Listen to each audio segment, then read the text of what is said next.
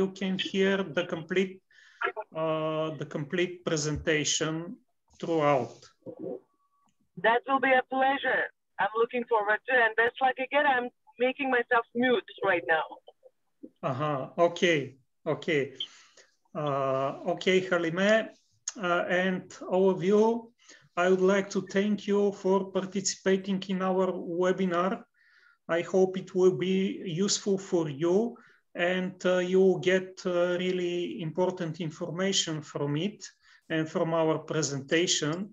Also, you are welcome to exchange your contacts with all the participation from the webinar. If you would like to do this, you can just click on the chat window and share your name, company, and your contact details, and you can connect between each other.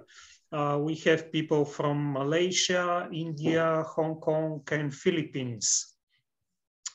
So now let's begin. Just to remind you that at the end of the presentation, we will have a question and answer session, which will be available in this Zoom call. So you're kindly invited also to put, during the presentation, to put your questions below in the chat window, so we can see them and answer after the presentation finish. Okay, so let's begin now. This is the map of Europe. The Balkan Peninsula is essential part of it. It is located in the southeastern part of Europe and covers so many countries. The thing is that most of these countries are not in the EU and respectively not in the Schengen zone, but in the same time they have like internal regulation that they are accepting tourists to come with Schengen visa. So if you travel, for example, in 2, 3, 4, or 5 countries, separate countries which are not members of Schengen zone, you don't need to issue separate visa for each of the countries. You can use your Schengen visa and travel all around. This is not a problem at all. Of course, you should have multiple entry Schengen visa and use as inbound airport, like some Western European airport, like Vienna, Prague, Budapest, Munich, Thessaloniki, or Athens. This is for the Balkans. Just to say a few words about Boiana-MG travel. Probably some of you knows already our company, like Halime and Faru. Hello, Faru. We are already 25 years on the market as international tourism. And we gathered big experience in this period. In fact, just yesterday, we celebrated our 25th anniversary, which is already a quarter of century. We have a little party here in the office. And if I forgot my words or some slides, please excuse me, because yesterday was a hard evening. Just to mention that we have our main office in Sofia, the capital of Bulgaria, and also we have branch offices in Plovdiv, Varna, and seasonal office in Sunny Beach. This is in Bulgaria. Also abroad, we have office in Sibiu, Romania, and Belgrade, Serbia. With opening these branch offices outside Bulgaria, we are aiming to cover the most of the Balkan region as territory, and to assure with that adequate support to our clients traveling throughout the Balkans. What I just wanted to tell a few words about Boiana-MG as a company, just briefly. Our strengths are first the long-term presence on the market, and because of this, we had very good connections with local suppliers, which we are like a friend since years, and based on that, we have really good prices from hotels, transport companies, restaurants, attractions, and everything. Also, we would like to offer to our clients and partners flexibility in preparation of the tour programs, because we think that nowadays it is very, very important.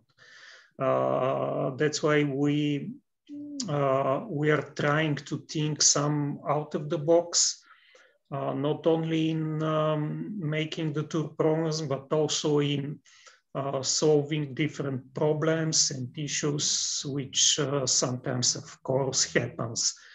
Also, I would like to assure you that from us, you will receive kind and friendly attitude rather than cold business approach and thinking, which is valid for some other companies worldwide. Now let's get to the main topic of this workshop, and this is about the Europe after COVID-19 and the new possibilities and travel trends. Actually, during the pandemic time, and especially in this year, 2021, there was a huge tourist flow in Bulgaria or in some European countries, but it was approximately 18% domestic tourism.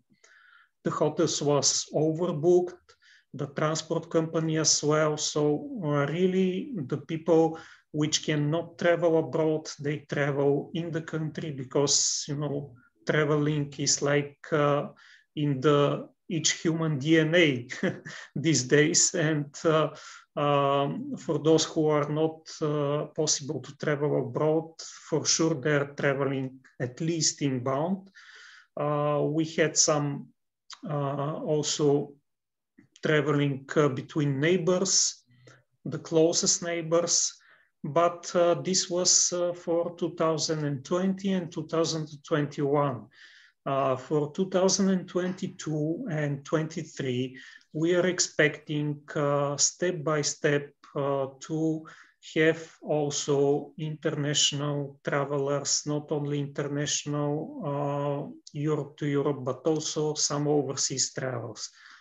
The good news is that in Europe, we have already unified travel rules, and the things are more or less clear as a way of traveling.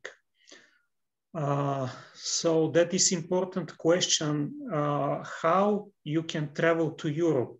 And of course, there are three equally effective ways. The first way is if you have vaccination with complete course made. Second is if you present a negative PCR or antigen test. And the third possibility is if you show a medical document proving recovery from COVID and presence of the antibodies, so you cannot be infected with COVID or something like that. But you know, the situation is quite dynamic, and I would like to ask you, for more up-to-date information, just give us a call or mail us or chat us, whatever you want. We will be watching what is happening all around Europe and the Balkans, and we can provide you the complete up-to-date information in this regard. For your information and maybe the calm and good feeling of your future tourists is that already 55% of the European population have been vaccinated already. So in Europe, there is really big protection. And the forecast is that by spring or summer of next year, this percent can be can reach up to 65 or I hope 17. Nobody knows. But it's important to say that now we are saying a statistic about the Europe as a continent. If we are talking about European Union and the countries inside, this percentage is much higher. It's about 69. But let's talk about Europe as a continent and especially as Balkans, because this example is much more important. Now, I will give you the words to your second lecture. This is my colleague Hristo, who will tell you more about the travel trends in 2022 and the most trending products from now on. Hristo? Thank you, Nikolay. So, first of all, hello from me as well. I would like to thank you all for watching this webinar presentation. In our opinion, companies in the travel industry need to cooperate in restarting international and also intercontinental travel after the initial hit that we have all taken from this horrible pandemic. Our mutual efforts to overcome the difficulties that we are facing will be absolutely vital. We need to work hand in hand and exchange ideas and also support each other, because all of us have the same goal. We want to make clients happy and we want them to make them feel secure to travel once more. So can we move to the next slide? Nikolay? Okay, thank you. So in 2020, when we talked about post-COVID travel in the ongoing pandemic, we usually meant tourism when the situation will be behind us and this virus will only be an unpleasant memory.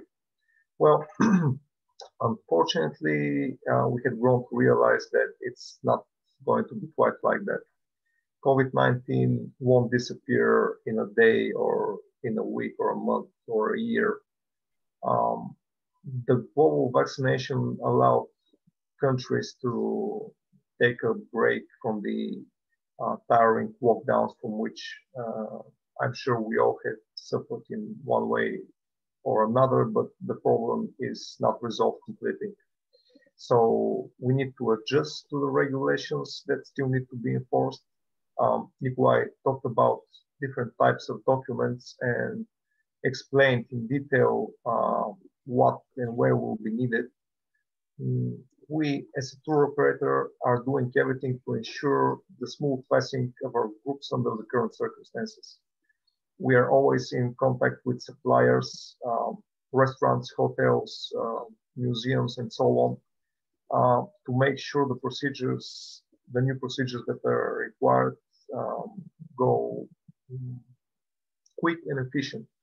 For example, if a group has to visit a museum, has it included in the itinerary, or a meal where a certain document at the present time has to be shown, it doesn't have to cause havoc or stress in the group, in the tourists, and that's what we're aiming for, to organize it in advance, so the tourists won't have nothing to worry about.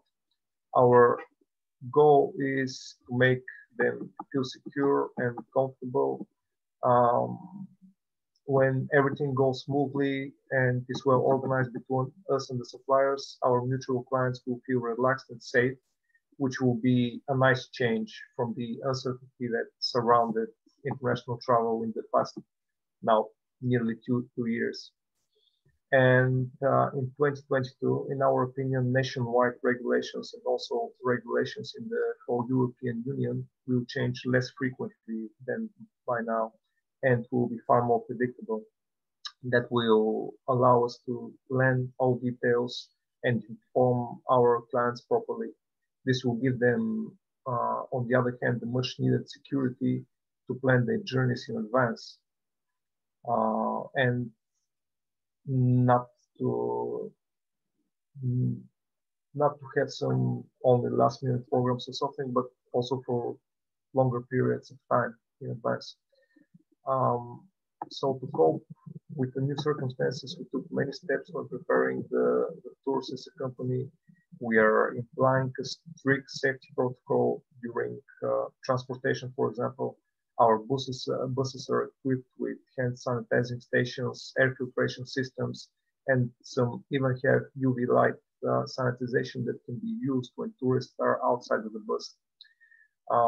We do regular discussions with our tour guides to plan the trips that we are planning or materializing, so that we make sure everything is organized in the best possible way for the current time being. We provide the possibility of social distancing during the itineraries, also whatever else might be needed at a certain place at a certain time, like face masks or, as we discussed, documents or anything else. We try to do our best to make the clients feel secure and enjoy the trips without any worries. So for next year, in our opinion, the main profile of travelers will be the so-called FIPs. Tourists from around the world were already starting to prefer traveling in small groups with an emphasis on experience. In my opinion, the pandemic just catalyzed this process, because now it makes even more sense to travel in such a way, to avoid crowded places, travel with friends, and to share the journey, feel like they're in a safe environment. Most tourists no longer want to be constantly on the road, passing by numerous places and landmarks with time just to take a picture and move on to the next one. They want to talk to locals. They want to find out more about their present and the past. Their unique traditions and rituals. Try out, of course, traditional cuisine has always been a main part of tours, but now they even want to experience it more. Visit secluded places with beautiful nature. Well, in general, those will be, in our opinion, the main things for which most clients will look for next year. And for such type of travel, I think that Bulgaria and the Balkans in general are a great destination. Here, every country has its unique nature, history, and culture, and it might take time to dive into the atmosphere and truly experience a journey, but it's definitely worth it. For example, as you see on this slide, we have the famous ritual Hristo, which is basically a barefoot dance over hot glowing embers. Over the past decade, it turned into a sort of a mass touristic event. Many restaurants in Bulgaria are using it as a spectacle to add to a folklore dinner. And to be honest, clients really like it, and they should, because it's really great. But what we can do more, for example, to be even more authentic is, for example, to take them to the place where it all started, to the picturesque mountain of Stranja, to have them meet with locals that have passed this ritual through the generations and realize from where it all came from, what does it mean, the legends. All of this will make an incredible travel experience. Another thing is the famous Bulgarian rose oil. I'm sure all of you have heard of it. Most of the tours that that are operated in Bulgaria pass through the Rose Valley, and most of the groups have a stopover to buy some cosmetics with rose oil, or maybe visit the Museum of the Rose. But we would plan again to go even further. For example, to have small groups take them onto the rose fields, have them pick up the rose petals by their own, or speak with workers on the rose fields, or with owners of small distilleries to really see what this craft, because it's not only a business in the modern sense, it's also a craft, and what it meant in our cultural heritage. And that is what we aim for when we arrange the programs for next year. Specialized itineraries and lots of authentic experiences that we can offer while arranging custom-made programs. And as a matter of fact, we're a bit lucky in that sense, because we had always prided ourselves in arranging great custom-made tours. We have the flexibility and we have the knowledge gathered through the years of experience. As Nikolay said yesterday, we had our 25th anniversary, and we definitely have something to show for it. So basically, you just have to give us a request with some general guidelines, and we can arrange a unique custom-made product designed especially for your client's preferences. If you don't have any specific requests, we can always send you great ideas, which we are preparing now. And of course, we can adjust them if you want something to be done a bit differently. And for the specifics of the projects for next year, my colleague Viktoriya Dimitrova will go through the details of our tours that we're planning. Viktoriya. Hello, and from me, and thank you very much for joining our webinar, and to my colleagues for all the information said so far. It is, yeah, this is the world nowadays, and we have to cope with that. Somehow it's going to be better than before, and as nowadays are changing, the world is changing, so people are changing as well. As for the past 2 years, most of us have been or home or traveling domestically, but if we have the chance, I'm sure most of us and our tourists will hop on a plane and go see what's going on around the world after these 2 years, because let's say it's a lot have been changed during that time, and even if a place that we have been so far, maybe it have been changed or we are changed, I don't know, maybe both together. On this slide, you can see different countries from the Balkan Peninsula, not only Bulgaria, but our neighboring countries from the Balkans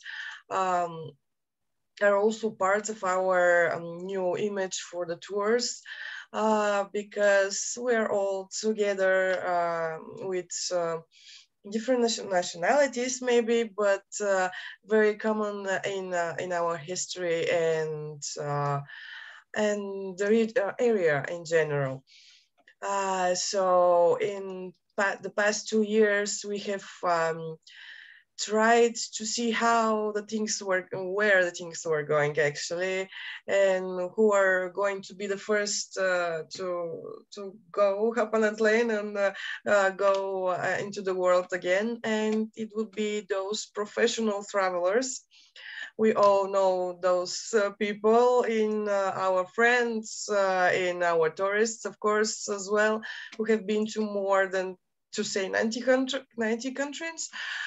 So they know what to expect and when is the time to go again. So we prefer that, we think that those were going to be the first to go overseas, not only domestically or the neighboring countries. So those experienced travelers, and of course smaller groups of family or friends, just to be maybe on psychologically speaking safe side, because the trend is that everything is going to be more calmly in the next year or year after that. So we have to just to fit inside the changing world, and in that way the trend is maybe to search for more authenticity and more out of the box tour and programs. And as you see on this slide, a very interesting program and different ideas connected with that program is to go and tour by a camper. This is a very good image here, showing that some people want to travel, yeah, and to see, but they want to be away from the crowd for some time, to have to get up on their own time, maybe if they're family and some children want to sleep on or etc. And by that the itinerary is ready. Everything that your tourist would want is on the go. So you have the program, you have the guide, you have the visiting of the site, you have the city tour, everything. And of course you're going to be accommodated in a more than a 5-star hotel, because in the camps you're going to be under the sky, so why not? They are equipped with everything modern that you're going to need for accommodation in a camper. You're going to you can travel only on one camper, or maybe 2, 3, 4, and you know, you're as maybe alone, but not alone.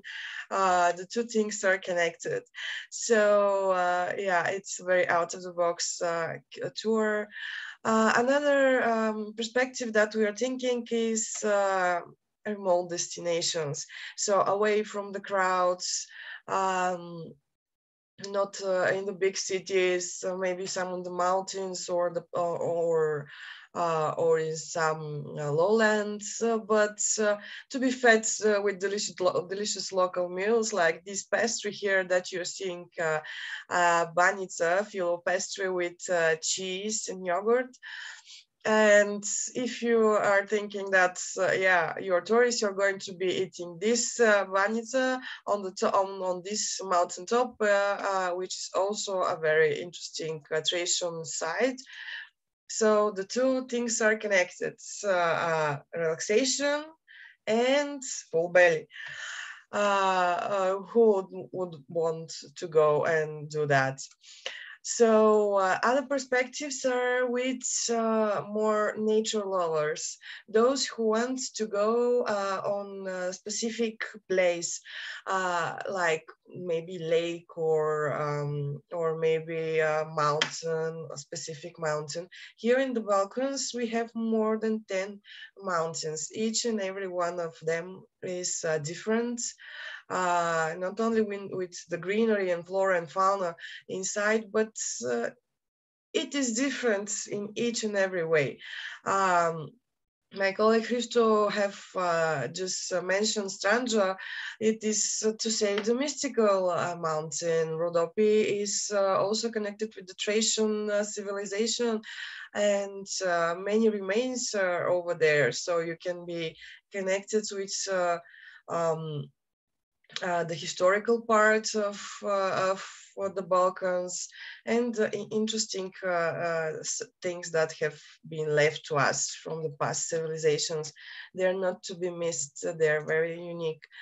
But also another not standard way of touring is adventure tours.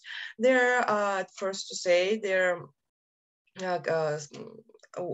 very well for everybody, and they are connected with specific interests for every individual. So for these slides, it represents a tour that we have prepared with horse riding. It can be only a day ride, or maybe it can be a couple or 3 or 4 or 5 days from the tour that you're on the horse and going around different sites, sleeping in different mountain huts or housing or hotels, depends on the traveler's needs and wishes. Of course, from the beginning, we are preparing everything in advance and very flexible. Maybe if they are keen on fishing or hunting, or maybe they want to go rafting or off-roading with buggies, or of course, if they're bike lovers, there are lots of trails passing actually through the Balkan Peninsula, so they can join in, or we can do a specific tour for your clients just for them. And it depends on the season. If it is warm, it can be around the seashore, the Black Sea shore. Also can be for a day trip, or combined to overnight in different locations. Just to say that everything is soft adventure, so they are not strictly for professionals. Everybody can join in, and it's going to be explained and will be, of course, guided throughout the time.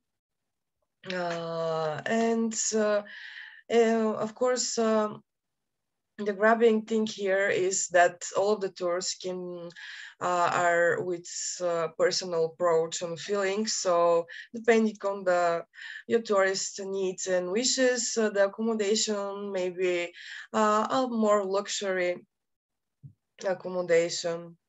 Nikki, yes, like this, and they can be maybe yachting if they want. They can rest on the beach. They can sleep in 5-star hotels, of course. They're remote or in the big cities. You can see the privacy there also. But you can see you can sleep also in the authentic places, in different authentic places. And see different sizes, such real monastery, the big carpets factory. This is the unique place in Rhodope, and actually it's a very small factory making a huge carpet, and with, of course, very famous purchasers like the Queen and Mick Jagger, of course, have been are walking about the carpets from this little factory. Yeah, unique sites can be visited here in our premises, and also you can sleep in such a unique premises as with such a views as in Plovdiv, as in Veliko Trnovo, the fortress. You can hands-on do different crafts, and the craftsman can show you and help you and let you do by yourself. Here is a picture of a pottery maker, but there are plenty of things that can be done around Bulgaria and the Balkans, and you can be taught. And small groups are the perfect fit for that, because you have the time, and not only to listen, but to do it by yourself, and maybe to take something for after you finish. This is for the more luxury-oriented people and traveling with children. We have big aqua parks for where you can also accommodate. So not only to be authentic as such, but you can do and the out-of-the-box accommodation with aqua park. Yes. Next, yes. And of course, to the other side, you can sleep as our ancestors did in the prehistorical time. This is in also in the mountains, accommodation, looking outside as the prehistorical times building, but inside have every needed luxury accommodation for comfort stay. So everything you can do and sleep in the different places, but taste different dishes. I'm sorry. And just to know that the tours can be spread from couple of days up until 10 days. Everything depends on the traveler's needs, and we can do according to the wishes. So we have plenty of ideas and new tours. That is from us. Thank you very much for listening to us, and I hope, and my colleagues too, that we have been of help. Looking forward to hearing your questions, if you have any, or to start. Yes? Any questions or not? Otherwise, it was very good to